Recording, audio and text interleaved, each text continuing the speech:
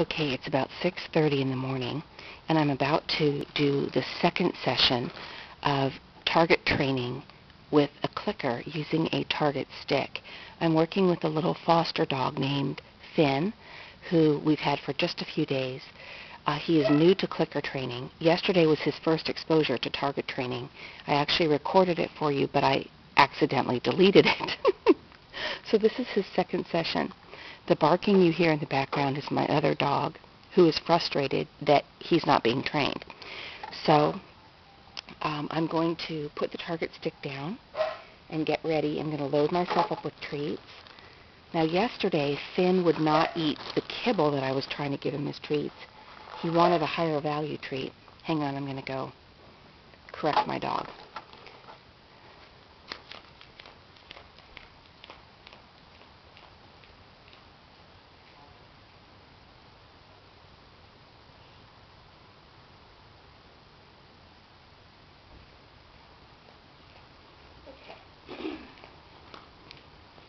Sorry for that.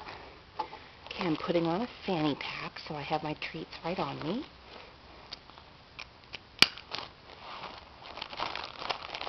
And I've got two kinds of treats. I've got kibble and Natural Balance semi-moist food, which is what he really loves.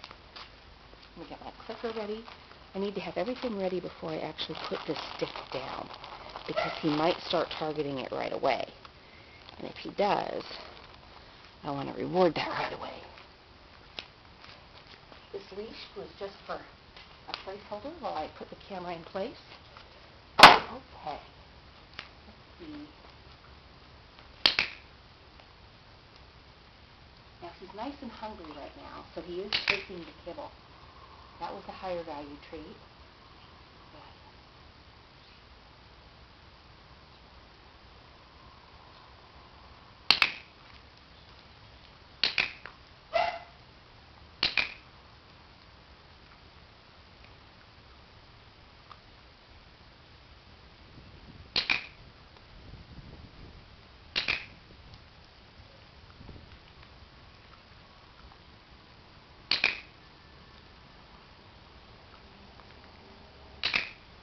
I know it's harder for you to see, but if he even looks at the stick, oh, he's doing really well. Yesterday he really did not seem to get it, and I was having to help him a lot. But the fact that he has slept now really helps. Sometimes having a little session where they can take a nap or they can sleep really improves the learning. That's true for humans too, by the way. It allows the brain to process.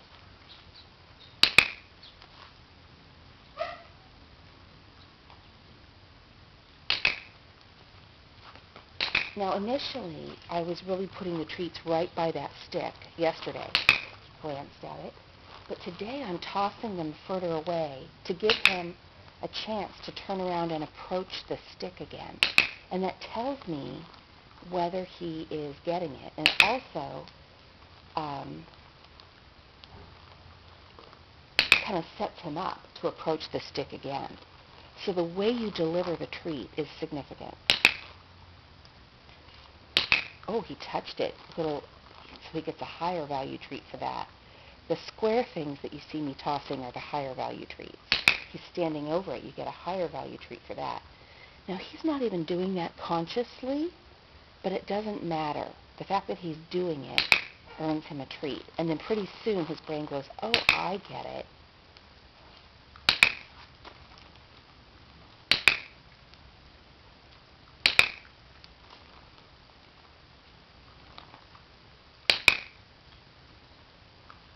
Now, the timing of the click is crucially important.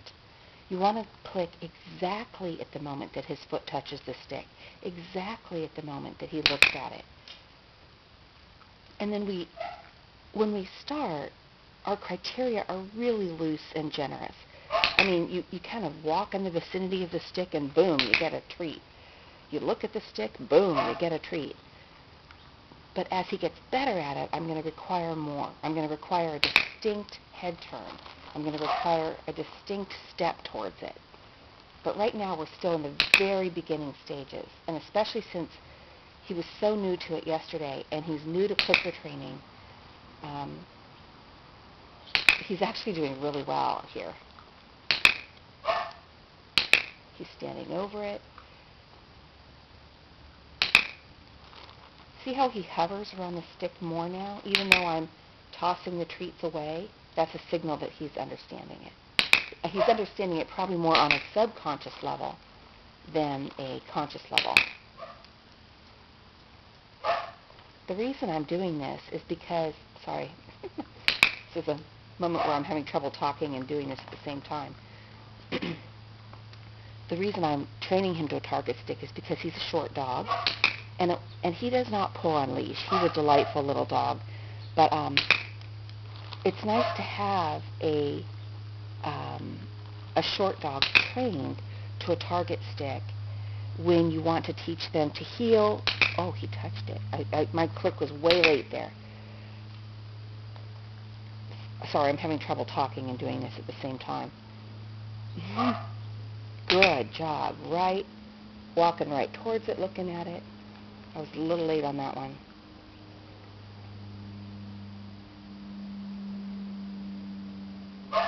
Toby, quiet. Now, sometimes when they stop like this, they're processing. And it's a good idea to give them a chance to just think about it and figure it out. But if they're standing there for too long, they run the risk. You couldn't see that, but you looked at it. Toby, quiet. Sorry about the barking. I have an overperforming shelter.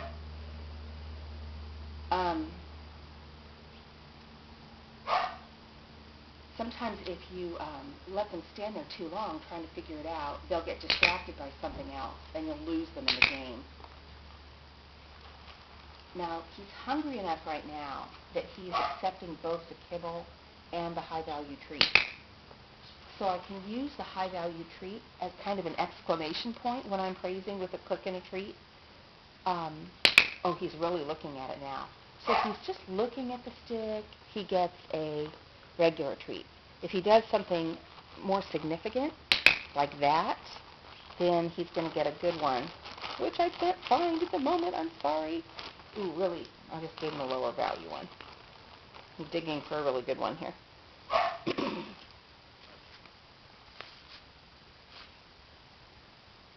Be quiet, Tobe. Bad barking, Tobe.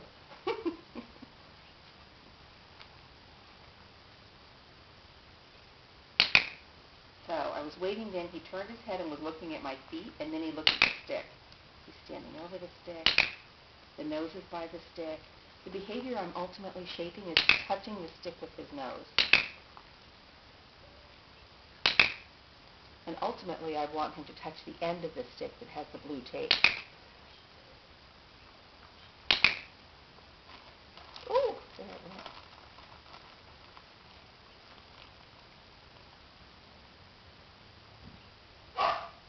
Good boy. That was really good. He's starting to get it. Standing over it. He's getting lucky here because I'm throwing a treat right on it.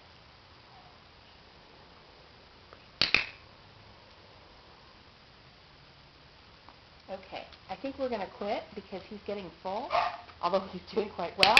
I'm ending with a jackpot. Good boy. I'm picking up the stick. And then when we end a session, we want to let him know that he did a good job, that I'm not ending because he did anything bad. Because it's like ending the game. They want to keep training. But we want to end, on a really high note. Look at you.